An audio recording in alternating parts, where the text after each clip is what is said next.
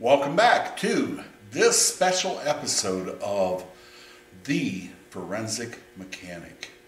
Folks, that's not the name of this show. It is today. Folks, this is your gore warning. If the sight of oil bothers you, you better just skip to the end of the video where there's some special information. But today we're going to autopsy a 325L Quincy that literally blew up. So here we go. Don't be shocked. So they attempted some triage. That didn't work. This is the first time I've ever seen a rod break and blow out a crankcase. We realized that there's probably nothing going to be able to be done for this, and we're going to talk about the similarities between a compressor and a human body. That's part of it, why this is an autopsy. So now that you've seen the shocking part,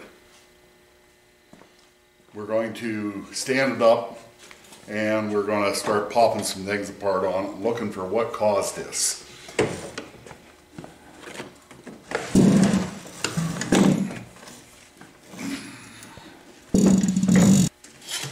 By the way, this wasn't theater. This is the way it came in on this pallet.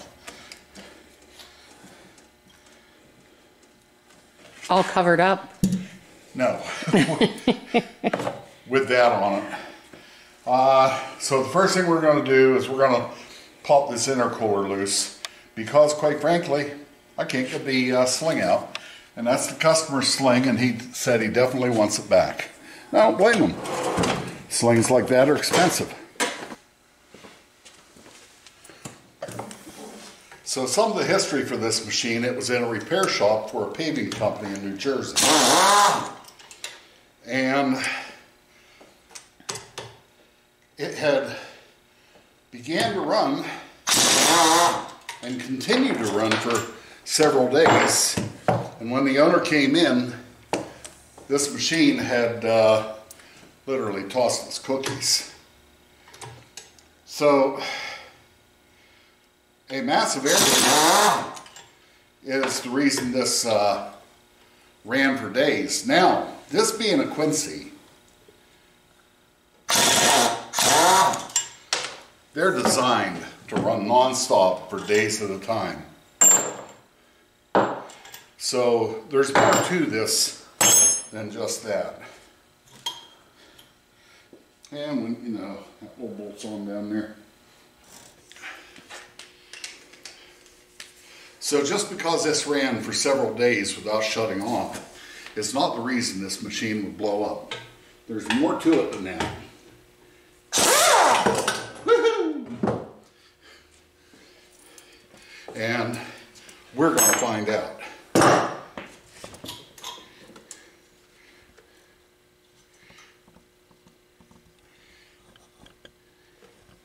So we're going to dig into the crankcase.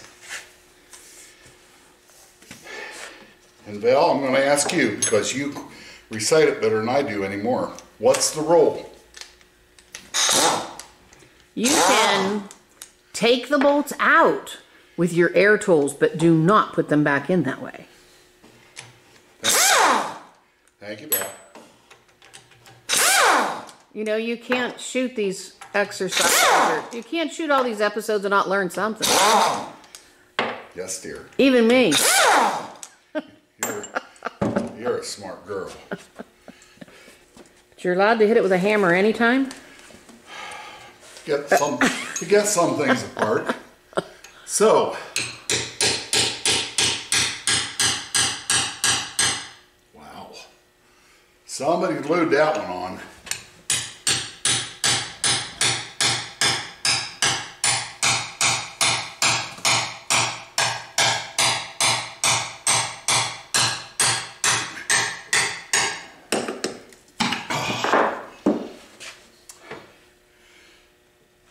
These side plates are the most prone to leaking on a Quincy.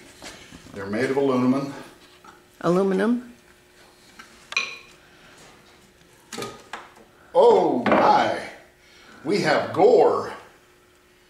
Let me see some of that gore.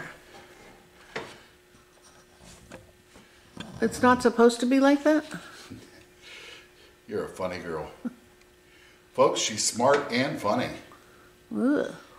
So, I can see a lot of what went wrong inside of this. Move your drill here, right here. I'll move my impact wrench here. That's it. That's the one I meant. Maybe your hammer too. How about I just move that closer? That's awesome. I think you're starting to catch on.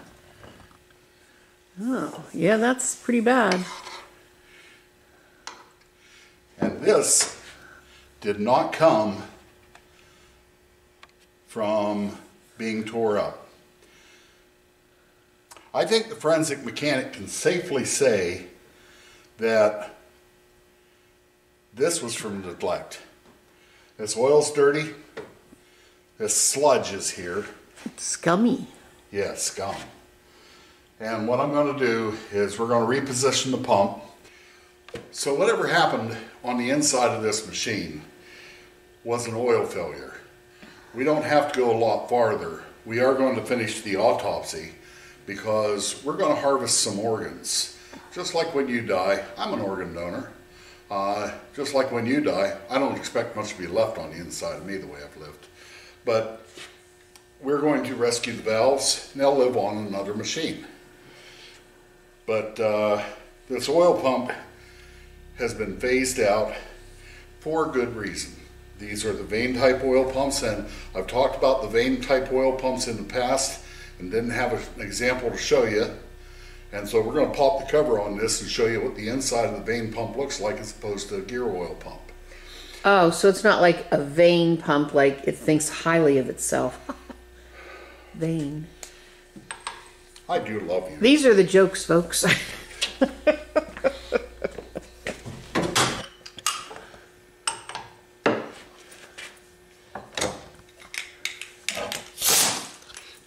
I need you folks because I'm blocking the camera. Ready?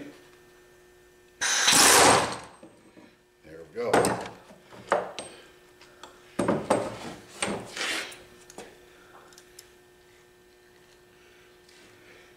There's your issue. This screen you have to be able to get oil through. That's a screen? That is a screen. I thought it was just a pipe. No, that is a screen. I'll go throw it in the parts washer real quick and show what it will clean up to be like. But this machine failed because of all the sludge in the crankcase. It starved for oil and then seized the bearing and broke a rod. And breaking a rod somehow got it through the crankcase.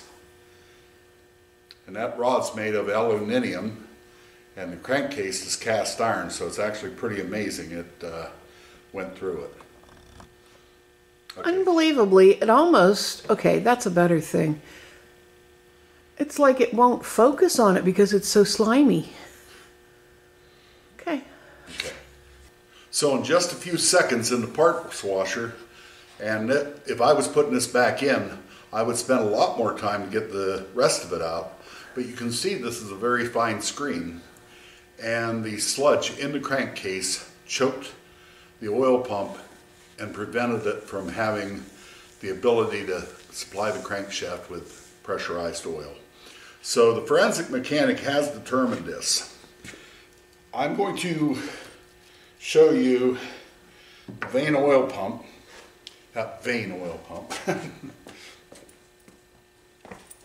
and I want to talk to you about organ donation. With humans or with compressors? Yes. Ah. So to get a look at the end of the vane pump, you take these 6, 7/16 bolts out, 7/16 heads. I guess they're 1/4 inch bolt. But the customer wants his good parts back, and we're going to do that for him. We're going to sort out the good parts from the bad parts, and we'll ship them back to him. And I'm glad to do that. But this oil pump won't go. This oil pump is obsolete, and it is what it is. I wouldn't put this in another machine just because of the nature of the pump. They had particular problems with them when they were driven with either gasoline or diesel engine, this type of pump. And that's when they went to the gear pump. And the gear pumps don't have those particular problems. Sometime I will go over those issues with you. Because I want to talk to you about this machine is it's a change of record 13, so I'm guessing it's probably from the 70s,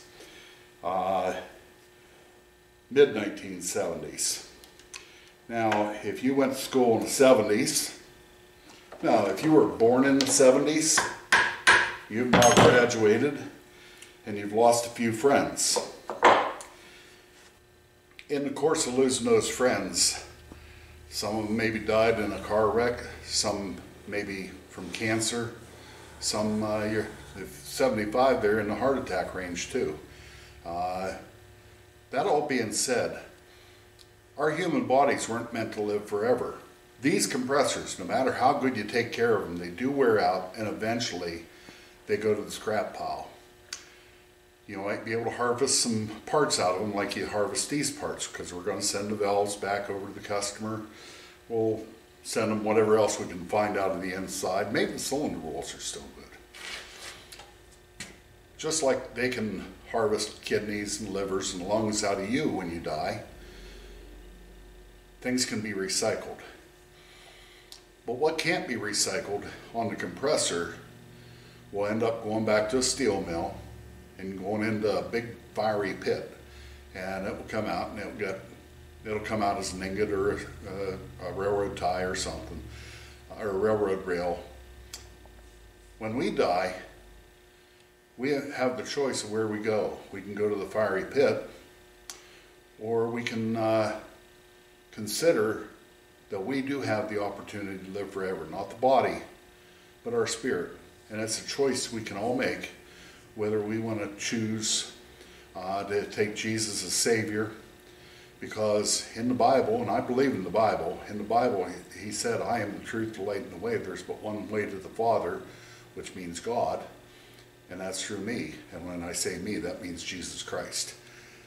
Friends, machines wear out, break down, run out of oil, and you throw them away. Our bodies break down, run out of wind, run out of this, run out of that, and eventually they're going to quit. When they quit, I would really like to meet all of you in heaven, and you say, hey, I watched you on YouTube, great message. Or, hey, I watched you on YouTube and I thought about what you said, and eventually I came to Christ. Because if you didn't come to Christ, you're not going to be up there, and you and I will never have the opportunity to meet. Friends, I'm telling you this because I care about you. It's what we're called to do as Christians. Not just care about you, but let you know what we found. And I found the only peace in my life, and that's been through Jesus.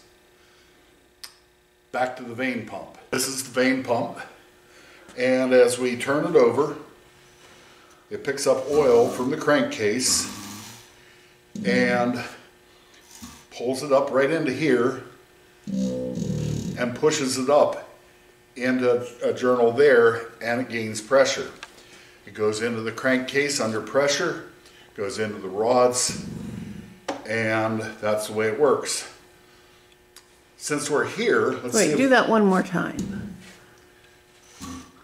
Ah. Okay. Since we're here, I will see if it will shift. This is the rotor, and this is an outside, I guess you could call it an armature. Now I've been pulling it around this way.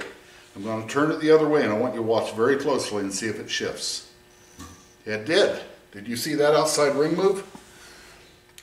Let me zero in a little more. Okay. Just a minute. Let me get a marker.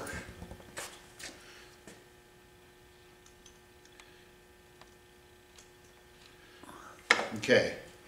So we're going to turn it one way. Up. Do you see this little white mark here and that white mark there? This little ring here turned that way. I'm going to turn it the other way. And went back and stopped. What would happen on your gasoline and diesel engines, they would run all day and they'd shut them down. And when they'd shut down, they'd be running this direction, say, or one direction or the other. They'd be running, and when the engine makes its last turn, you've heard an engine hit its last compression cycle and turn backwards a little bit. And that's what these would do. And let's say it's the middle of winter and this machine was 100 degrees and it goes to 20 below overnight, and they go back out the next day and they try to run, but this has seized overnight and it won't make oil pressure the other direction because this outer ring is in the wrong place, because that ring would seize overnight in cold weather. Didn't do it every time, but it did it often enough that Quincy redesigned and came out with the oil pump that's on the modern machine. So when you see you have one of these pumps,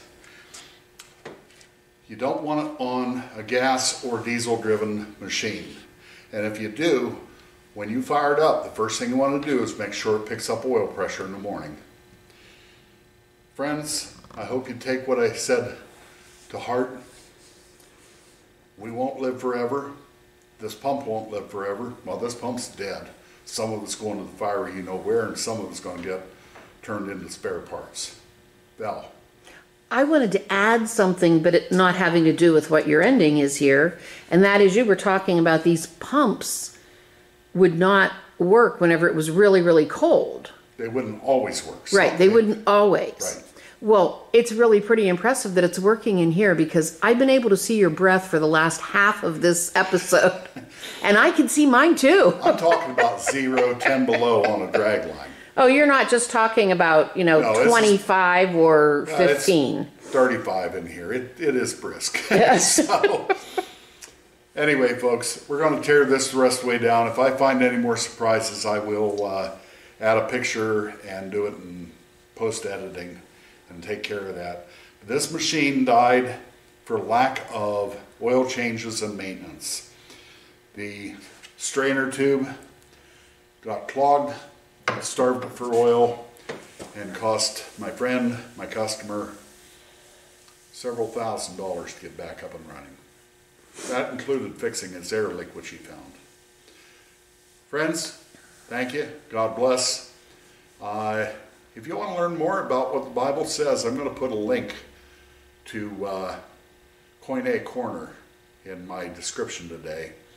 And check out Ken. He doesn't preach at you.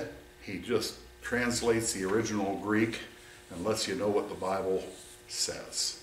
Thank you. God bless. Have a great day.